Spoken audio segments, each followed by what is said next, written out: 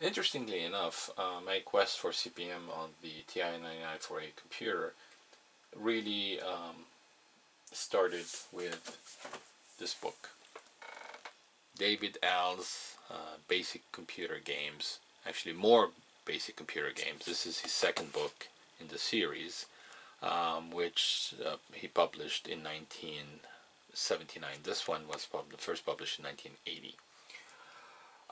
And what this consisted of was a bunch of type-in, very text-oriented games. They were a lot of fun. Most of them were interesting for the era anyway. I mean, this is not Crisis. But one in particular that caught my attention was called Sea Battle. And it was this fantastical naval warfare game with enemies and torpedoes and missiles, and above and beyond, most importantly, kind of rudimentary graphics, as you can see here, with an island and the enemies represented by various characters. There was only one hitch, however, and that was that it required 80 columns to run, whereas our TI only had 32 columns, at least in Basic and Extended Basic. You could access a 40-column mode called text mode, but for that it required the editor assembler system, which was well beyond and above what I had at the time back in the early 80s. I did my best to try to adapt the program to 32 columns, but it just did not work at all. So I gave up, and the years passed, and I've always wanted to play that game. Eventually ended up typing it in on an IBM PC Junior with IBM Basic, which worked just fine, and it gave me an idea what the gameplay was, and it was an interesting game. But my my itch to run it on a TI never left me. And then lo and behold, we had a wonderful device called the Tippy come up over the past year or two, I think, which is basically a Raspberry Pi mated to a peripheral expansion box card, which lives inside that PEB box, and basically provides additional storage, access to the internet, and essentially all the features available on the Raspberry Pi, but now accessible to the TI, including mouse support. And another development which made it all possible to run CPM on this system was the advent of CPM emulators for the Raspberry Pi. And I decided to use one of them called Run CPM. So I gave it a shot, and let's show you what that does. So I'm going to go into the Tippy operating system called Force Command, and we're going to telnet into the Raspberry Pi, like I said, living inside the peripheral expansion box. So we're going to load the telnet program, switch to capital letters.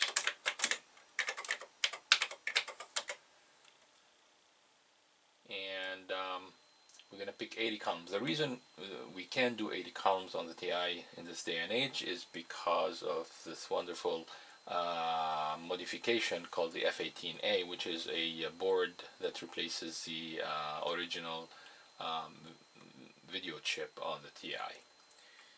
So we pick 80 columns. We're going to go to localhost and port 23, and there we are. We are currently logging into the Tippy or the Raspberry Pi via Linux.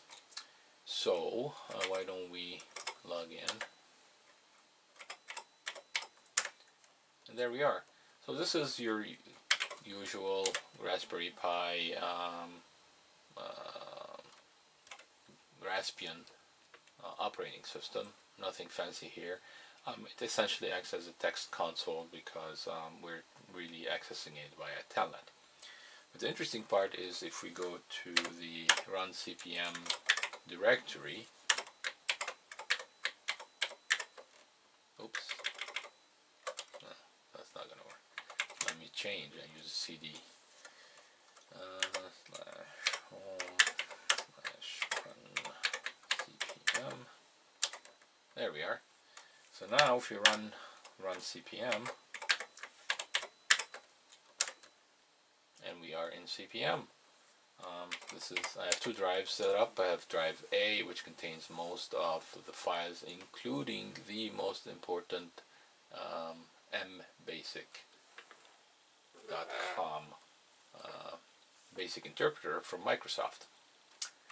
And so I went ahead and laboriously, and I mean laboriously, this program is what, over 600 lines long, and there were a lot of syntax errors, oops, and it took a while. I finally finished debugging it last night. So there it is. I'm gonna go ahead and load it. So let me start MBASIC first. Alright, there we are. We're in the BASIC 85 CPM version by Microsoft, and let's load CBAT.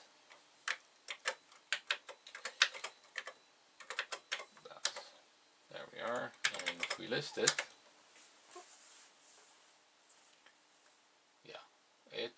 it's a long program, but here we are. I'm actually running CPM on a TI-99 4A. Now mind you, there were a couple of cars produced back in the 80s that allowed you to run CPM on the TI, but there were only 40 columns, which is really inconvenient for CPM programs and frankly not very practical, and they did not really take a good foothold in the TI community. I believe there are only maybe a handful in collectors' hands currently, and I'm not even sure if they're even functional or complete. In any case, why don't we run cbattle? And so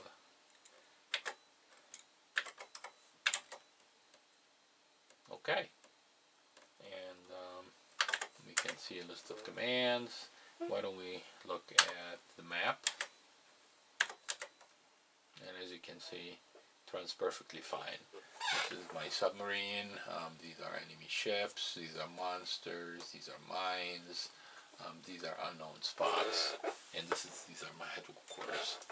So the objective is basically to destroy all the enemy subs without getting destroyed myself or being eaten by a sea monster. Easier said than done. I'm not gonna play too much here, but we can just go and just move it along for a little bit. Let's go for maybe 4. So my headquarters were rammed. I don't know why. Let's take a look. Oops. My sonar is under repair. What the hell? Okay. Let's go down again. Let's see what kind of trouble we're in here. Let's see the damage report. Okay, so my sonar is damaged for some reason. What? I must have bumped into something, but it didn't tell me anything about this. Okay, well that's problematic because I don't know where I'm going at this point, so best to just wait and see. In any case, I'm not going to play through an entire game here, but you get the idea. That was really the whole purpose of this quest, from the 1980s, which I finally fulfilled. So check one from the list on my bucket list. And that's it. So let me know if you have any questions about this process. Otherwise, thanks for watching.